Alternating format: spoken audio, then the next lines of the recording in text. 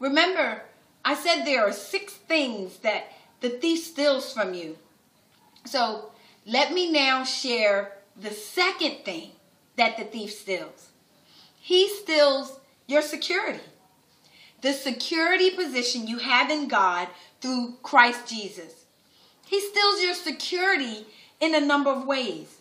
One, by making you believe that you have to work hard to maintain your relationship with God. See, we don't have to do anything. Absolutely nothing. You don't have to do anything except to believe in Jesus Christ, to maintain our relationship with God. So some of you have never heard this before.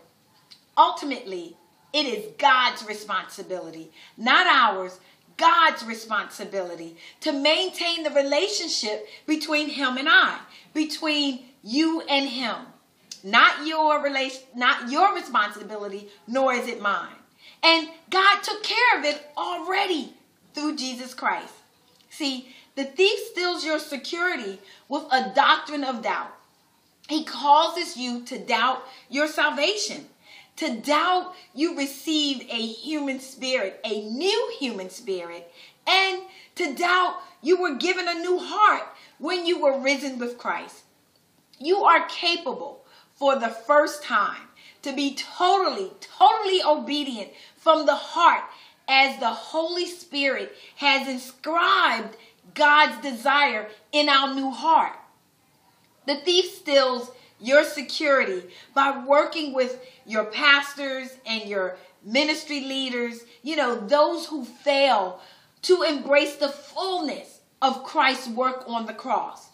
He uses them to convince you through their messages that there are willful sins that will keep you from your inheritance in God. The thief steals your security in Christ by making you panic at the idea that your salvation is in jeopardy or hanging in the balance. What he does is he reminds you continuously of the many sins you've committed, especially the reoccurring sins.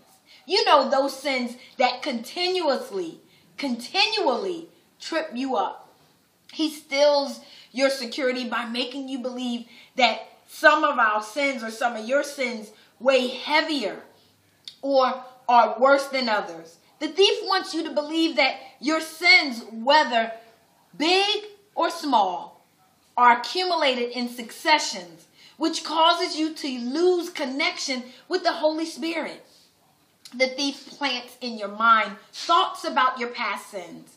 Then he shifts the focus away from your past sins and towards the hypothetical of what you might do in the future. You'll start asking questions such as, what if I despair and commit suicide? What if my marriage ends in a divorce? Those of you who are married. And what if I begin to doubt my faith? By reminding you daily of your sins, the thief heaps more guilt on you. And then you begin to feel distant and dirty. You begin to pray to be resaved so that you can feel confident once again in God. Focusing on your sins causes you to reject the truth of the Word of God and the work that was completed on the cross.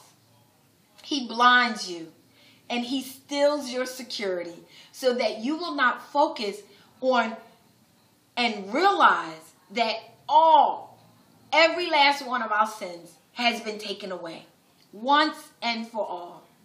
We are forgiven forever. You don't know that? Well, now you do. Again, you find yourself consumed with your sins instead of consumed with the promise of God. The promise made between God and himself to keep you for all eternity.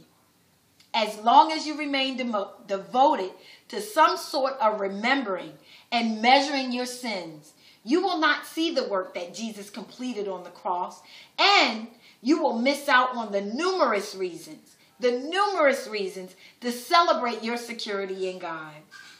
Ephesians 1:7. This is the New Living Translation. It says, He is so rich in kindness and grace that He purchased our freedom with the blood of His Son and forgave our sins. We are forgiven forever.